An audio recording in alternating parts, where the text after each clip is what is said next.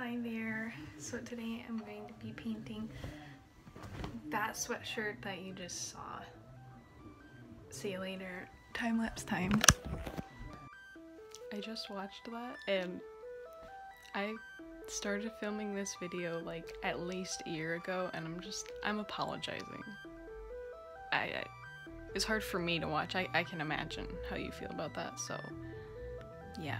But basically throughout this video you'll see how much of a struggle it was to paint this thing because I know nothing about fabric paint, so I did not know that slick paint was the worst option to paint with, but you'll see that, so.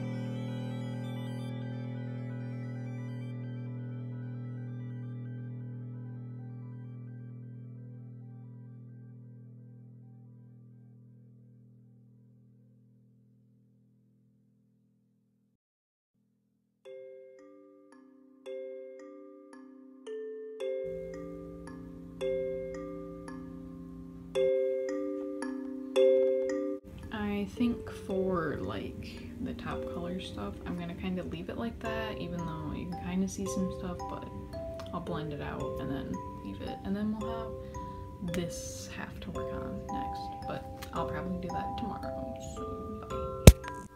Okay, so it's not tomorrow, it's like over 6 months later, and I have learned a lot since then. One thing is that I was using slick fabric paint and matte fabric paint can cover so much more. What I mean by that is I use the matte fabric paint as a base, so it's like a white, and then I use the slick paint as the coloring because I already have that. So I painted the mountains, filled them in nice, and then I used this candle to trace the sun so I could paint it as a good half circle.